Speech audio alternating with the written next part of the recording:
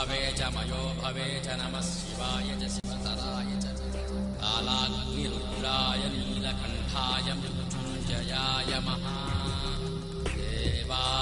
నమః. సరే, దుర్గమ్మ క్షేత్రంలో కూర్చునేవారు ఎప్పుడూ జపం చేసేవారు. ఆయన్ని లోకమంతా ఒక పిచ్చివాడు అనుకునేది. మహాత్ములందరినీ పిచ్చివాళ్ళని అనుకుంది ఈ లోకం. ఎందుకని అంటే చంద్రశేఖర భారతీ స్వామి వారు అంటుండేవారు, శృంగగిరి పీఠాధిపత్యం వహించిన మహాపురుషులు ఎవరిని పిచ్చివాడు అంటాం? ఎవడు మనకు అర్థం కాలేదో వాడిని పిచ్చాడు.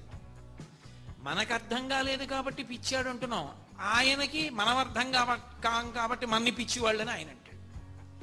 మనకు అర్థం కాని వాళ్ళందరూ పిచ్చివాళ్ళు అయితే జ్ఞానులు కూడా మనకు అర్థం కారు. అందుకే మనం వాళ్ళని పిచ్చాల లెక్కలో కట్టేస్తాం. రామకృష్ణ పరమహంసని, చంద్రశేఖర భారతీ స్వామిని తీసుకెళ్లి మహానుభావుడు శేషాద్రి స్వామిని వీళ్ళందరినీ పిచ్చాళ్ల కింద లెక్క కట్టడానికి రమణ మహర్షి అంతటి వాళ్ళని రాళ్లతో కొట్టడానికి కారణం అదే. మనకు అర్థం కాదు కాబట్టి పిచ్చాడంట. ఆయన మహానుభావుడు పిచ్చివాళ్లే తిరుగుతూ ఉండేవారు.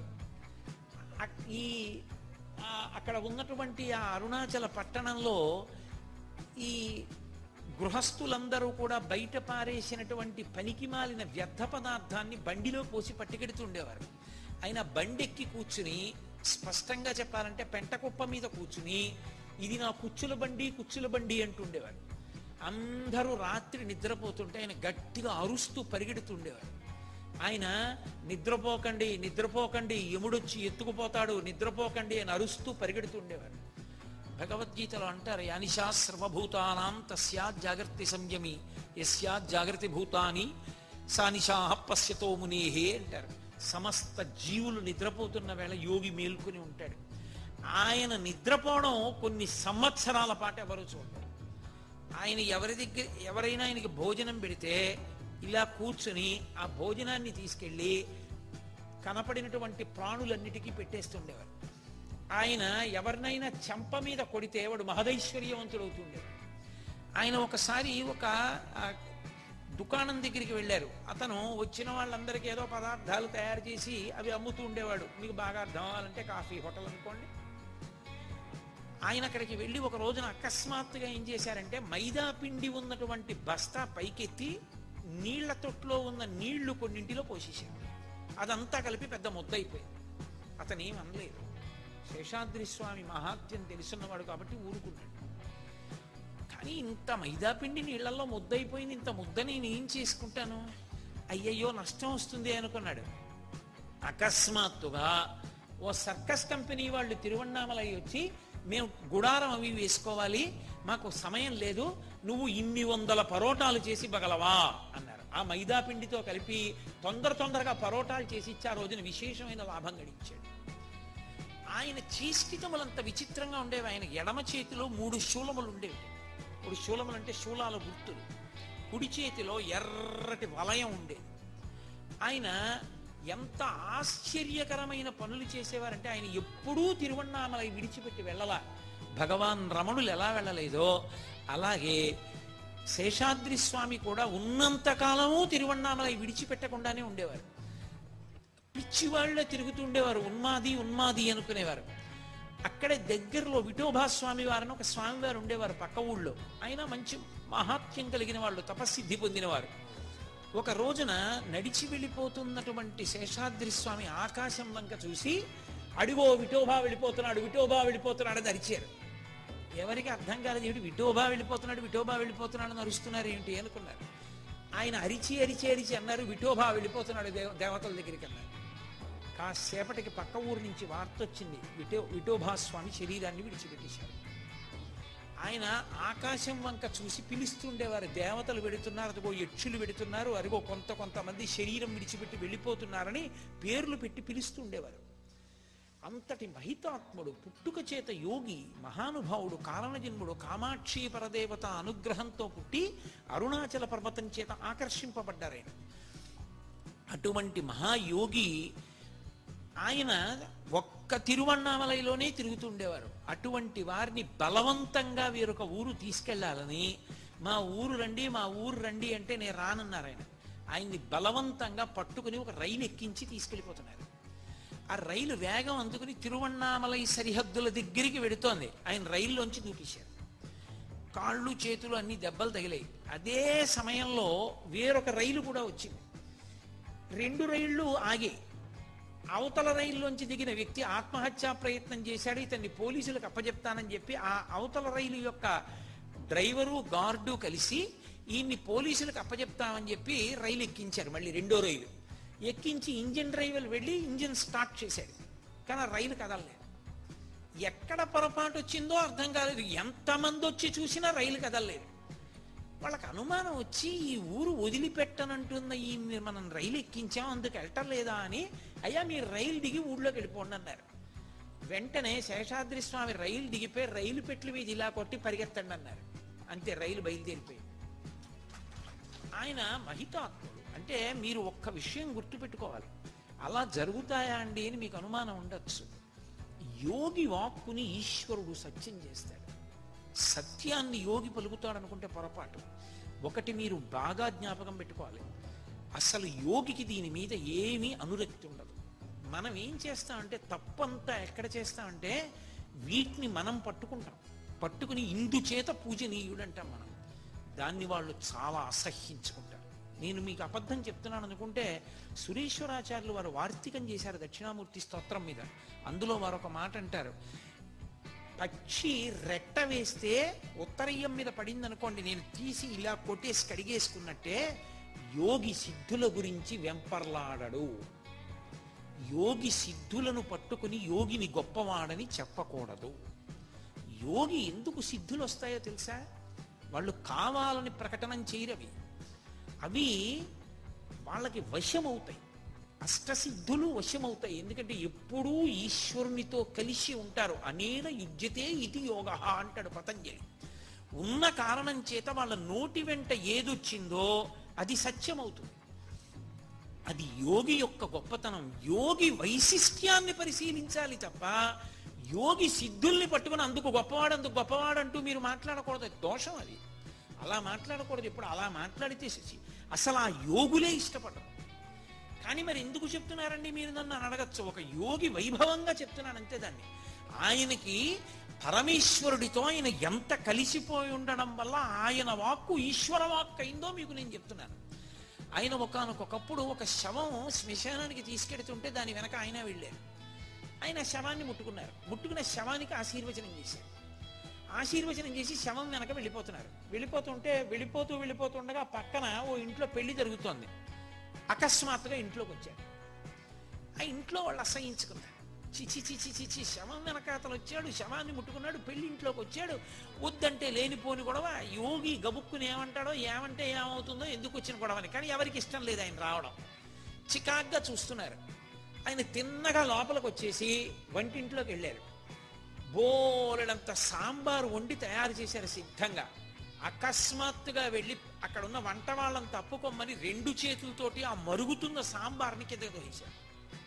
ఆ కింద పడిపోయి ఆ సాంబార్ అంతా ఒలికిపోయింది.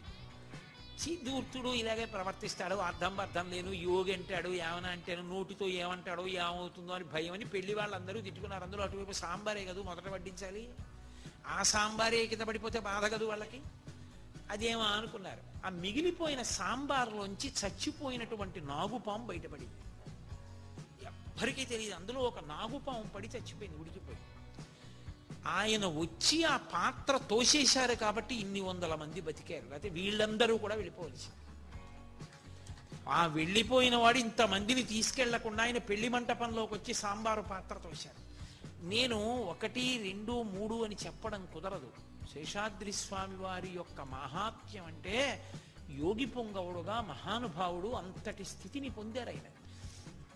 ఆయన మీద అక్కసుతో ఆయనకి ఏమి భేదాలు లేవు. మహమ్మదీయులు, దళితులు అందరూ ఆయన చుట్టూ కూర్చునేవారు. ఎవరు పెట్టిన అన్నం ఆయన తినేది లేదు. 2 మెతుకులు నోట్లో వేసుకునేవారు, అందరికీ పెట్టేస్తుండారు. అసలు ఆయన అలా ఏమీ తినకుండా ఎలా బతికారో, నిద్రపోకుండా అన్ని సంవత్సరాలు ఎలా ఉన్నారో ఎవరికి అర్థమయ్యేది కాదు. ఒక దళిత స్త్రీ చేరదీసి ఆయనకు అప్పుడప్పుడు అన్నం పెడుతుండేది. ఆయన తిన్నది లేదు, నోట్లో పిడత వేసుకుని అందరికీ పెట్టి వెళ్ళిపోతుండేవారు. ఆయన మీద అక్కసుతో ఒక వ్యక్తి మాంసాహారాన్ని పొట్లంలో పెట్టి కట్టి ఆవిడికి పంపించి మీ ఇంటికి వస్తాడుగా శేషాద్రి స్వామికి ఇమ్మన్నాడు. ఆవిడ తెలియక పొట్లం ఇచ్చింది. ఇచ్చి తినండి అంది. ఆయన ఏం చేశారంటే ఆ పొట్లాన్ని పట్టుకుని పెద్ద నవ్వు నవ్వి శేషాద్రస్వామి నవ్వడం మొదలు పెడితే గంట ఆపకుండా నవ్వేవారు. ఎందుకని అంటే లోకం యొక్క పోకడ చూసి నవ్వు వచ్చేది. ఏమిట్రా వీళ్ళ అమాయకత్వం అని మనం పిచ్చాడనుకుంటాం మనం. ఆయన పొట్లాన్ని పట్టుకుని ఒకసారి ఇలా తిప్పి వాడికే పంపించు అన్నారు. ఆయన దారం కూడా విప్పలేదు, ఇలా అని అతనికి ఇచ్చేసేయి అన్నారు. ఏమో ప్రసాదమో ఎందుకు ఇమ్మన్నారో ఆవిడ మళ్ళీ ఆయనకి పంపించింది. తినలేదా అన్నాడు ఆయన. తినలేదు, పొట్లం కూడా విప్పలేదు, ఇలా తడివి నీకు ఇచ్చేయమన్నారు అంది. విప్పి చూశాడు, లోపలంతా కూరలు ఉన్నాయి, మాంసం అంతా పోయి కూరలు అయిపోయాయి. అంటే నన్నేదో మాంసం పెట్టి పాడు చెయ్యగలను అనుకున్నావు, నా సంకల్పం చేత కూరలు చేసి పంపించాను చూసుకో. ఒకప్పుడు పాపం ఆయన్ని బలవంతంగా పట్టేసుకున్నారు అందరూ కలిసి. ఆయనే లోకానికి రమణ మహర్షిని చూపించారు. రమణ మహర్షి అక్కడ ఉన్నారన్న విషయం ప్రపంచంలో ఎవ్వరికీ తెలియదు. తిరువణ్ణామలైలో నేను ఎదుట రమణ మహర్షి యొక్క జీవితాన్ని ప్రస్తావన చేసినప్పుడు ప్రత్యేకంగా దాని గురించి ప్రస్తావన చేస్తాను. పాతాళలింగం దగ్గర అప్పుడు అంతా పాడుపడిపోయి ఉండేది. సిద్ధపురుషుని యొక్క సమాధి, దాని మీద శివలింగం ఉన్నాయి అని నేను మీతో మనవి చేసి, అదే పాతాళలింగం అంటారని. అక్కడ కూర్చుని భగవాన్ రమణులు తపస్సు చేస్తుంటే తేళ్లు జెర్రిలు తొడల కింద చేరి కురికేస్తుండేవి. నిత్తురు కారిపోయి అట్టలు కట్టింది. ఎవరు వెళ్ళేవారు కాదు అసలు ఆ లోపలికి. అక్కడ ఏనుగు ఉండేది అంతే. అసలు ఆ గుడి దగ్గరికి ఎవరు వెళ్ళేవారు కాదు, కిందకి ఎవరు దిగే అవకాశం లేదు. శేషాద్రి స్వామి అకస్మాత్తుగా అక్కడికి వెళ్ళి నిలబడి పెద్ద కేకలేశాడు. ఒక బ్రాహ్మణ స్వామి ఇందులో ఉన్నాడు, పిల్లవాడు, పైకి తీసుకురండి అని అరిచారు. అరిస్తే అక్కడ ఉన్న వాళ్ళు వచ్చి అందులో ఉన్నాడని మీకు ఎలా తెలుసు అని అడిగారు. ఆయన అన్నారు, నేను కామాక్షి, నేను పార్వతిని, నా బిడ్డ సుబ్రహ్మణ్యుడు ఉంటే నాకు తెలియదు, అందులోనే ఉన్నాడు, తీసుకురండి బయటికి అని వెళ్ళిపోయారు. వీళ్ళందరూ నిజమా కాదా అని మెలిగలంతా పెద్ద డొంకలు తుప్పలుగా ఉండేది. కర్రలతో పక్కకి తీసి మెల్లిగా లోపలికి వెళ్ళి చూసేటప్పటికి తనలో తాను రమిస్తూ భగవాన్ రమణులు కూర్చుని తపస్సమాధిలో ఉన్నారు. అప్పుడు అక్కడి నుంచి కూర్చున్న వారిని కూర్చున్నట్టే పైకి ఎత్తి పట్టుకొచ్చి ఇప్ప చెట్టు కింద కూర్చోబెట్టారు. భగవాన్ రమణుల్ని లోకానికి చూపించినటువంటి మహాపురుషులు శేషాద్రి స్వామి. అటువంటి శేషాద్రి స్వామిని ఊరి ప్రజలందరూ భక్తి ఎక్కువైపోయి బలవంతంగా పట్టుకుని ఆయనకి అభిషేకాలంచ అన్న పేరుతో నూతులు ఎండిపోయేలా నీళ్లు 2 రోజుల పాటు పోశారు. ఆయన అన్నారు, నాకు చలి జ్వరం వస్తుంది అన్నారు. ఎవరు వినలేదు, మీకేం రాదని పోసేశారు. నిజంగానే ఆయనకి చలి జ్వరం వచ్చేసి ఆ తర్వాత ఆయన శరీరాన్ని విడిచిపెట్టేశారు. మర్నాడు విడిచిపెట్టి బ్రహ్మీభూతులైపోయారు, పరమేశ్వరుని యందు ఐక్యం అయిపోయారు. శేషాద్రి స్వామి గురించి నేను ఎంత చెప్పినా తక్కువే. ఆ శేషాద్రి స్వామి వారి యొక్క భౌతిక శరీరాన్ని ఊరిరింపు చేసి తిరువణ్ణామలై అంతా, ఇప్పుడు రమణ మహర్షి ఆశ్రమం ఎక్కడుందో దాని పక్కనే శేషాద్రి స్వామి ఆశ్రమం ఉంటుంది. ఆ ఆశ్రమానికి తీసుకొచ్చి అక్కడ భూస్థాపితం చేశారు. చేసి దాని మీద శివలింగం ఉంచారు.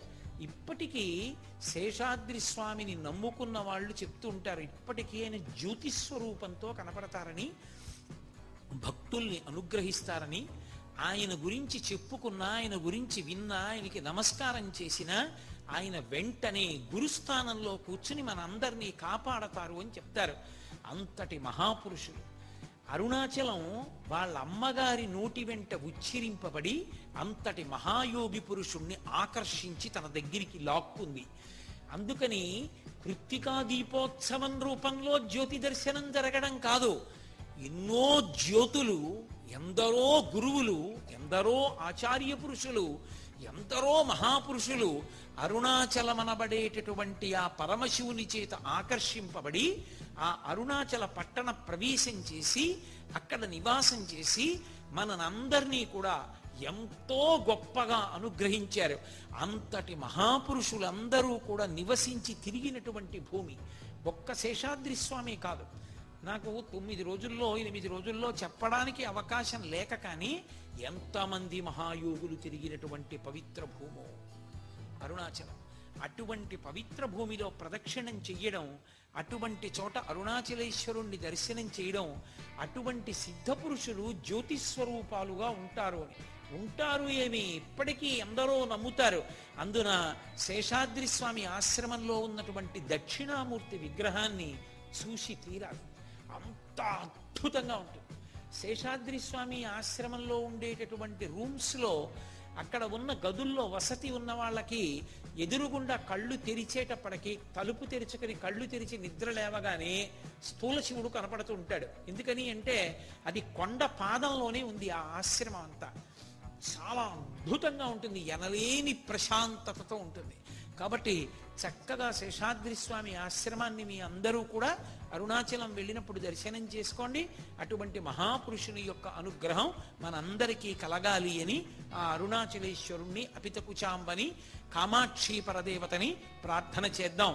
అసలు అరుణాచలము అంటే దానికి మారుపేరుగా వచ్చేసినటువంటి వారు అంత గొప్పగా అరుణాచలంతో అవినాభావ సంబంధం ఏర్పడిపోయినటువంటి వారు భగవాన్ రమణులు. ఆ రమణుల యొక్క జీవితం ఏమిటో, ఆ రమణుల యొక్క అద్భుతం ఏమిటో, ఆ రమణ తత్వం ఏమిటో, ఆ రమణుల ఉపదేశం ఏమిటో, ఆయన తపస్సు ఏమిటో రేపటి నుంచి ప్రారంభం చేస్తాను. ప్రారంభం చేసి రేపటి నుంచి అరుణాచలము, రమణ భగవానులు, రమణుల తత్వము అన్న విషయం మీద మాట్లాడడం మొదలు పెడతాను. అది ఒక రోజులో అవుతుందన్న నమ్మకం ఏం లేదు. ఒక రోజు పట్టచ్చు, 2 రోజులు పట్టచ్చు, 3 రోజులు పట్టచ్చు. ఎన్ని రోజులు పట్టిందన్న దాంతో ప్రాధాన్యత లేదు. ఎన్ని రోజులు పడితే అన్ని రోజులు, రమణులు ఎన్ని రోజులు పలికిస్తే అన్ని రోజులు. రేపటి నుంచి ఆ రమణ తత్వాన్ని ప్రారంభం చేస్తాను. కాబట్టి మంగళాశాసన పరై మదాచార్య పురోగమై సర్వైశ్చ పూర్వైరాచార్యై సత్కృతాయాస్తు మంగళం. మంగళం కోసలేంద్రాయ మహనీయ గుణాత్మనే చక్రవర్తి తనూజాయ సర్వభౌమాయ మంగళం. ఉమాకాంతాయ కాంతాయ కామితార్థప్రదాయినే శ్రీగిరీశాయ దేవాయ మలినాథాయ మంగళం. కరచరణకృతం వా కర్మ వాక్కాయజం వా శ్రవణనైనజం వా మానసం వాపరాధం విహితమవిహితం వా సర్వమేత్తక్షమస్వా శివ శివ కరుణాబ్ధే శ్రీ మహాదేవ శంభో. సర్వం శ్రీ ఉమామహేశ్వర పరబ్రహ్మార్పణమస్తు. స్వస్తి.